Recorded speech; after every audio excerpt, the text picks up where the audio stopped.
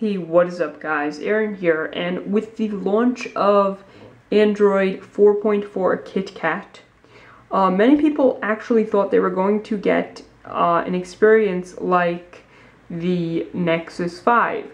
Now this includes features like on the home screen saying, "Okay Google," and having the Google voice search launch. Now, I'm going to show you guys how to do that and get the KitKat Android Google Experience Launcher. So this of course will work with any device, not just the Nexus 7 that I have here. So it's pretty straightforward. So go to the link that I provided in the video description down below that like button, and you'll be on this web page.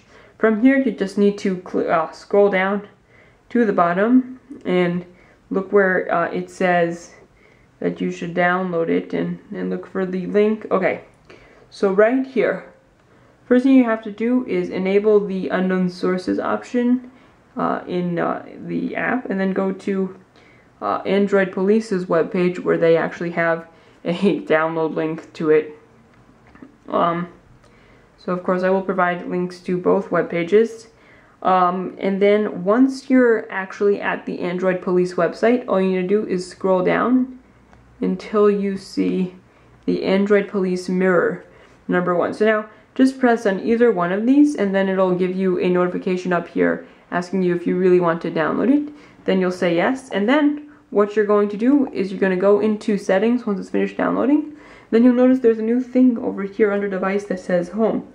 You're going to go ahead and click on that, and then change the launcher to the little blue one there, and then press the home button.